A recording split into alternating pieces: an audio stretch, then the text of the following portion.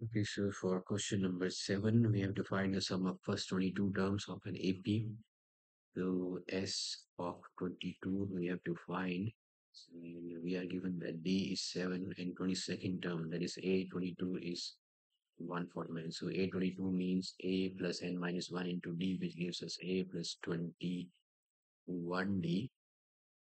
So A plus 21D is equal to 149 and D is 7. So 21 into 7 is equal to 149 and A plus it's 7, 1s are 7, 7 to the 14, 149 and A is 149 minus 147, that is 2. So A is 2, D is 7, A is 2, D is 7. Now the sum of 22 terms is n by 2, that is 22 by 2 into 2A plus n minus 1 into D, which gives us 11. So 2 into 11, 2 into A, 2 into 2 plus n minus 1, 22 minus 1 is 21 into D is 7. So this is sum of 22 terms is 11 into 4 plus 7, 1 is 7, 7 to the 14.